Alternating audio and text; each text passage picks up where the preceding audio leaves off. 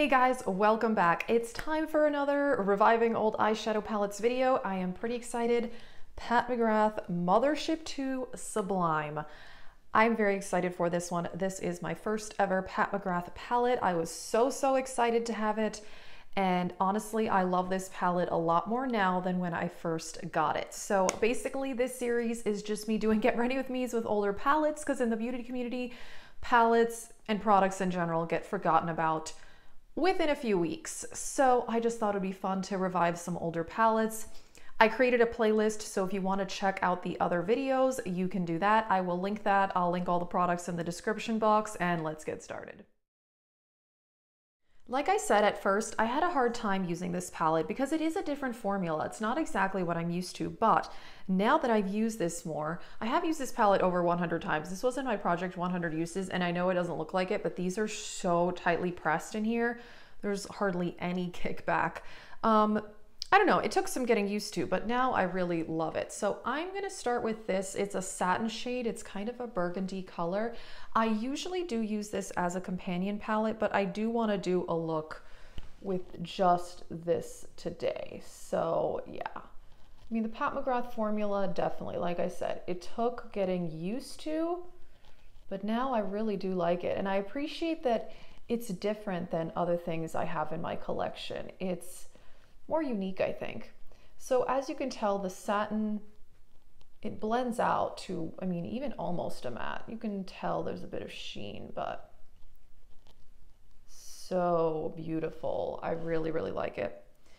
I've been watching, I love Kinky Sweat's Pat McGrath videos. I mean, I love all her videos, but her Pat McGrath videos are so good. And I was just in awe that she knows all the names of the shades. So I don't know what these are called because they're on a separate piece of paper, which for this palette I didn't keep. For Mothership 5, I did keep it. I know this one's called Blitz Astral Emerald, I think. And one of these is called like VR Nectar. The names are so complicated and she knows them all. I don't know if she's like reading all, like she has the sheets next to her, or if she actually has them all memorized. But anyway, that's random, I know, but I was just impressed that she knew all the names. So yeah, this looks, that one's looking a little bit messy. Oh my gosh, my last video, I struggled so much. Hopefully this one goes a little better. I'm gonna go with this shade in the outer corner. This shade is so nice. Yeah, the formula, this is really nice. Like I said, it took getting used to, but I really do like it. And I do, for this series, I do want to use the Mothership 5, and then I also have the Golden Opulence. I do plan to include some palettes that have been discontinued, because just because things aren't around anymore doesn't mean I don't want to talk about them anymore on my channel, because A, I'm sure other people still may have them, and B, you can always create a similar look with something else. So, okay, let's blend this out. I do want to use the emerald shade, by the way. I don't know that I said that. I feel like it's the star of the palette, so I want to use it. I can't help it. And I like these satins in the crease. I think that they look nice. And I think, I mean, if you see Pat McGrath's looks, a lot of sparkle. She does a lot of sparkle. It's definitely, I would say, something she's known for. So yeah, okay. I like it. I think I want to put a tiny bit of the black eyeshadow in the outer corner. Just a little bit there, yeah. This is a very high quality black eyeshadow. I will say, I posted a look on my Instagram stories a few weeks ago. I tried to create a look based on the Natasha Denona Mini Xenon palette. And wow, grays and blacks, those are hard for me to use. I don't quite have the talent for that. So I struggled, but I do like how the look turned out. Okay, let's go with the emerald shade. Again, this is my favorite brush for shimmers. This is the brush from the Naked Honey palette. It's so good. So these definitely wet brush for sure, or glitter glue. you know, but just dry out of the pan, they're very, very difficult to apply. So, oh, and she came out with that new shadow base thing. That looked kind of cool. So, all right, let's just start. Oh my gosh. The sparkle is unreal. I have no idea if this is picking up on camera, but it looks amazing. Yeah, I have to say, I like that her formula, it's something different. It's unique. I like that. Okay, I'm gonna try to blend this out. Yeah, the problem is once you do start blending these, the shimmers definitely tend to like go everywhere. Yeah. But it's fine. I mean, honestly, her shimmers are just so beautiful that, you know, I could just use those and call it a day. I'm gonna go with a bit more of this dark burgundy brown out here. I just realized I'm totally not in frame. Something I like to do with these shades is just kind of use them a little bit as a topper, like here or in the middle. I've done that a lot with the Mothership 5 palette. So I'm gonna go with this shade here. And yeah, don't know what it's called. With my, this one's from another Urban Decay palette. I think this one's from the Stoned Vibes palette. Man, I seriously love these brushes. So definitely gonna wet the brush there. And then let's, I think a little bit here in the inner corner. I mean, that shade is already so sparkly. I feel like maybe, it's hard to tell on camera, but I'm seeing some pink shimmers there.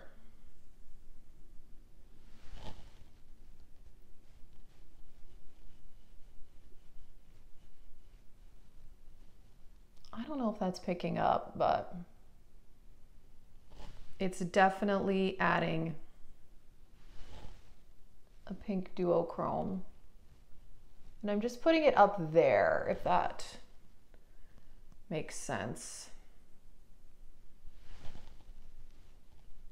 Oh my gosh. So sparkly and beautiful. I have no idea if this is showing up, but I am in love with this so much. Yeah, like I said, I had a hard time using her formula at first, but once I kind of realized like some of these are better as topper shades and all of that, I pretty much fell in love. I like that a lot. Oh my gosh. I could just keep adding this, honestly. I feel like I could just add this on top of any existing eyeshadow look and it would be amazing. Wow. Someone needs to take this brush away from me. I cannot stop adding this. I could just do this for like an hour and just sit here and just stare at it. So I like this look. Oh my gosh, I am such a fan. I feel like all I did was slap some sparkly eyeshadows on my eyes, but I really, really like it. So I'm gonna clean up the fallout. I'll be back. I'm hoping I don't want to have to do a winged liner today. I've mentioned in all my videos. Sometimes I do wing liner to cover up like mistakes in the outer corners. So I'm hoping I can avoid that today and I'll be back. All right, I cleaned up the fallout and I was able to avoid doing winged liner. I put on the Believe Beauty Primer. I'm really, really enjoying this. I want to do a bit more of a full coverage look today. I have not used this in so long. I bought this corrector last year from Black Radiance. I bought it at Target. This is the shade, what's it called? I don't know. It's just a peach corrector, but basically last year I got really obsessed with my hyperpigmentation and like covering it up and treating it, and I don't know. Then I just kind of gave up and didn't do it as an extra step. But when I have used this corrector, I do think that it's nice. And I don't think my hyperpigmentation is terrible, but I guess I notice it, so that tends to bother me, which, you know, is probably pretty normal. I do feel like that helps though. I like this corrector. So anyway, I am going to use the Believe Beauty foundation, which I've really enjoyed. I have the shade Nude. I wasn't sure when I picked out the shade in store because you really can't tell, and they don't have any samples, or no, what's that word? Testers. Oh my goodness. I can't stop staring at this eye look. I really like it. Okay, so let's blend out the foundation. Yeah, like I've said in a couple videos, I got stuff from Believe Beauty because of Emily Noel. She has raved about their products, and so far I like everything except the single eyeshadow I bought. Creases, I've tried it multiple times, and no matter what I do. By the way, I'm wearing my Milani eye primer, which is what I always wear, but I do have oily eyelids. So even with the Milani eye primer, that stupid eyeshadow creases within like 20 minutes. So frustrating. I've tried it multiple times, and I really don't like to walk around with like completely creased eyeshadow all day long. Especially because if I use my Milani eye primer, I can use any of my other eyeshadows, and that just does not happen at all. So, okay, I like this foundation. I'm gonna use the concealer. I've liked this too, I gotta say. Everything else, you know, considering all these products are between $4 and $5, the fact that there's only been one dud for me, really not bad. Not bad at all. What's my shade in the concealer? Biscuit. Yeah, definitely impressed with that. As you can tell, it's not like a crazy full coverage concealer, but I don't mind. So I made a few Sephora purchases because I got the $100 Rouge reward, which I've never gotten that before. But I was like, you know what? I'm just gonna use it and try some stuff I haven't tried before. And I didn't buy any eyeshadow, which I have the most of and I don't need. But as far as like complexion products, I wanted to try some new things because I don't have that many. And I got the Dior powder. I got the shade 2N Natural. This is actually pretty nice, I have to say. I just use it to kind of set my face. It has, I don't know, it's just very natural looking.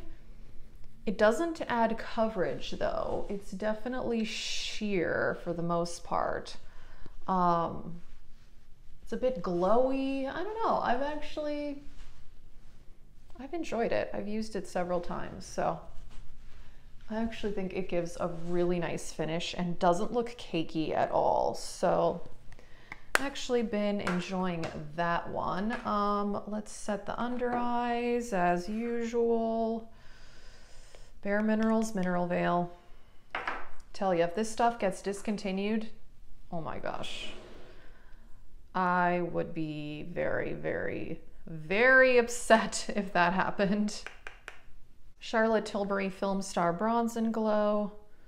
Just gonna do a bit of contour with this. Not much, but I figure why not? I'm going all out with this look. I can't stop staring at the eyeshadow. I'm sorry. I really like this. Can't help it. I'm making great progress on my bronzer, by the way. This is called Coconut Beach by ColourPop. So I'm just gonna add a little bit of this. I do like bronzer. I don't put much on, but I do like a little bit just to kind of give the face some shape. I'm gonna use the Believe blush, and this is in Second Chance. It's a peach. So it's kind of half shimmer, half matte. I've really enjoyed this. I think it's a really nice formula. And I just recently posted a blush declutter. If you saw that, I'm feeling way better about my blush collection now. It kind of got a little overboard there. And I rediscovered when I was doing that, I was like, oh yeah, I haven't used this blush in a while. And okay, this is nice. I feel like it's very kind of natural looking, very, very pretty. Highlighter. I don't even know what I want to do for highlighter. Oh, you know what? Maybe I'll use this Kylie one is in my Shop My Stash. This is in Ice Me Out. I actually like this one.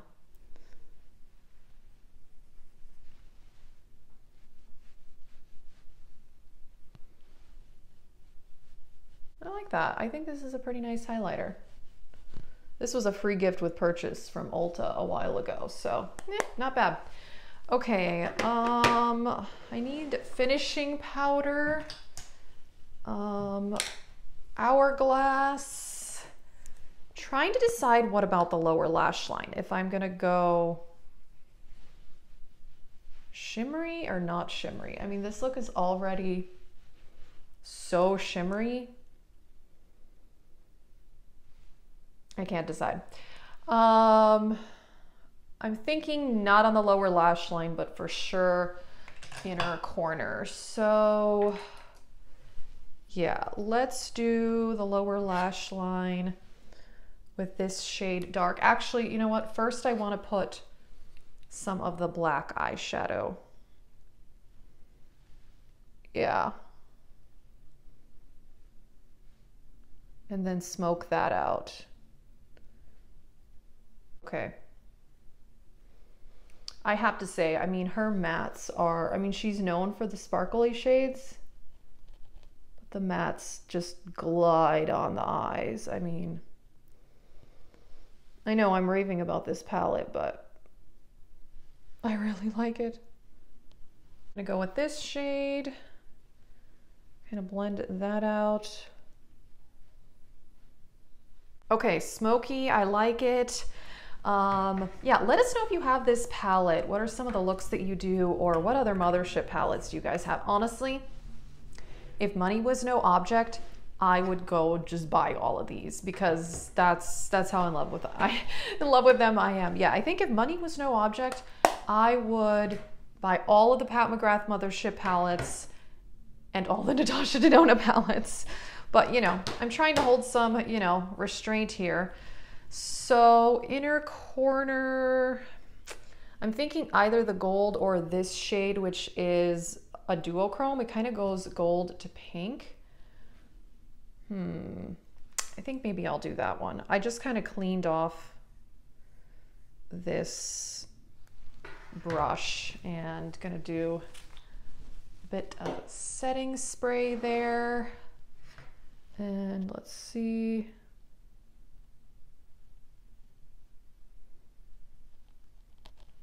Wow, I barely even put any there, but that is beautiful. I don't know if you can see that inner corner duochrome effect. Man, okay, I am going to do brows, a mascara. I'm thinking of doing a bold lip too, so I'll be back. Here we are, final look. I added a bold lip. I don't even own many bold lipsticks because I rarely wear them. This is Ofra Havana Nights. I feel like I did a terrible job at applying it. That's sort of the reason I don't wear these bold lipsticks. They are just very high maintenance, but yeah, I did brows, mascara. Oh, I am wearing the Believe Beauty mascara on the lower lash line. I've enjoyed this. This does not smudge. It's called the Voluminize mascara. Doesn't smudge. It doesn't give as much volume as I would want, so I did L'Oreal on the upper lash line. But yeah, I have liked this. It's just not quite as much volume, but it doesn't flake or smudge throughout the day. So yeah, that is it for this look. I have to say, I have re-fallen in love with this palette. I hadn't used it in a while, and wow, I can't stop staring at this sparkle. And I don't know if it's showing up on camera. I'm curious if you can see just how sparkly this look is. This shade is so amazing as a topper shade. It's pretty sheer on its own when I've tried to use it, but as a topper shade, it's amazing. This kind of duochrome on the inner corner I like. And of course, the emerald shade, I mean, such a beautiful green. I really love it. So, and I have to say, I mean, the mattes and the satins are really, really good too. Oh, you know what I should have done? Something that Kinky Sweat says always in her videos, that this shade up here can be used as a highlighter on the face. I didn't do that, but I may have to try that at some point. I love the look. Oh my gosh. Like I said, if I could, I would buy all the Pat McGrath palettes, but I want to appreciate the ones that I have. So the other one I have in a full size is the Mothership 5. I do plan on doing that for this series as well. Let us know what you think. And if you want to catch up on the other Reviving Old Palettes videos, check out the playlist. And if there's another palette that you know I own that you would want me to add to the list for this series, just, yeah, let me know. So let us know if you have this palette or other Pat McGrath palettes. That is it. Thank you so much for watching and have a great day.